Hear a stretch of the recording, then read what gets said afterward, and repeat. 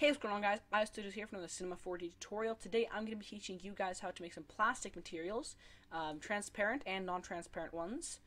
First I'll show you my scene. I've just got a basic blue floor, nice softbox, and nothing too advanced. If you guys want good lighting, watch my tutorial on either softbox or studio lighting.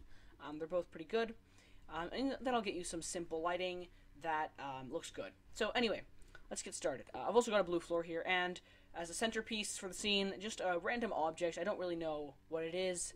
I just kind of made it as something we can apply our plastic materials to. So first, let's get started by making a new material, and we will name this, we'll call it plastic.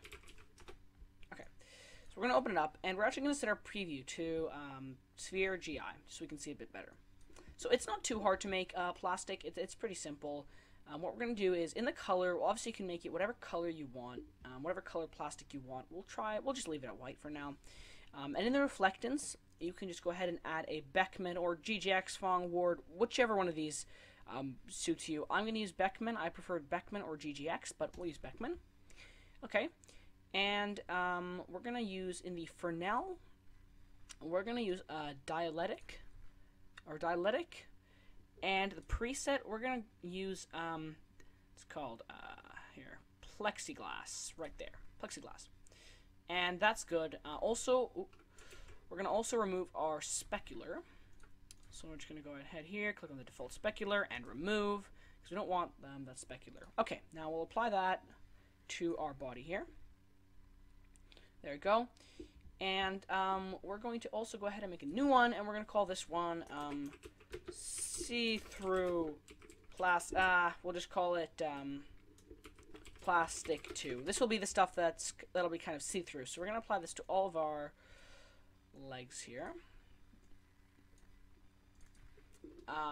And we're going to disable color, disable reflectance, and we're just going to enable transparency. And for the refraction preset, you're probably going to use, well, probably want to use, what am I saying? You have to use plexiglass. It's probably the best one. Or you can obviously use your own if you have one. But we'll also set our preview to sphere GI. And of course you can set your color. You can have a color if you want to. You can have colored glass. I mean, that's totally up to you. You know what? We'll do a bit of a nice little purple glass. Sorry, what am I saying? Glass.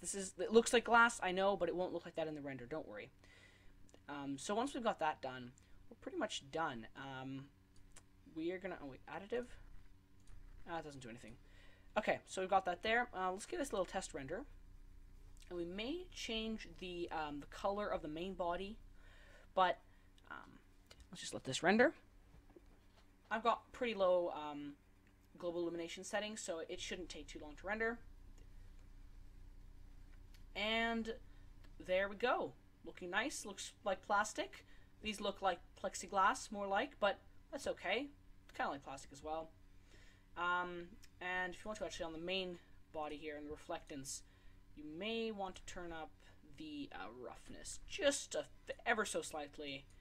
You can see here the roughness is just kind of like how much you can see the reflection here. So we might turn that up just like 5%, just a tiny bit, because plastic doesn't reflect perfectly. So a bit of roughness there, and well, I think that's it. We're just going to try completely normal color. There we go. And if we render it, it looks it looks okay. It looks like plastic.